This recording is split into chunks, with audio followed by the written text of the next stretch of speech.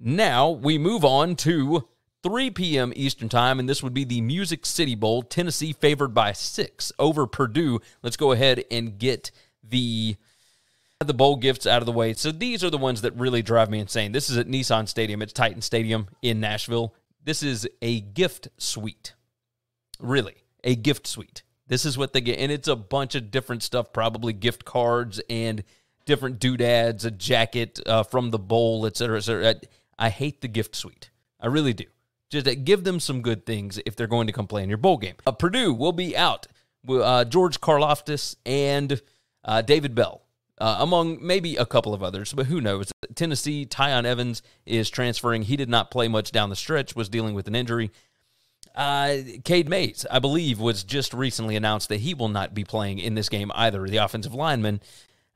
This just seems like too many points. This line opened up Purdue as a 3-point favorite. It switched all the way back to Tennessee as a 6-point favorite. That's a 9-point swing. Now, we have seen this with Western Michigan and Nevada. The difference is that Nevada was losing almost their entire coaching staff, their NFL-caliber quarterback, a bunch of receivers, just a bunch of dudes, right? So it made sense that Western Michigan would then be favored, and they did. They stomped Nevada for sure.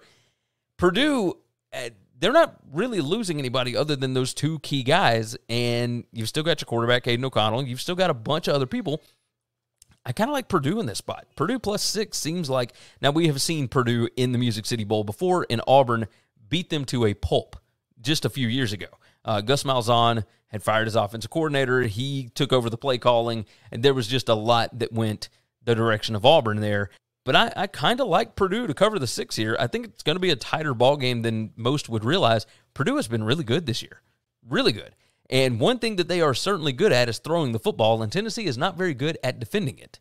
So I would expect that Purdue keeps this game close. It might even win the game outright, but Purdue plus 6 looks like a pretty good line to me.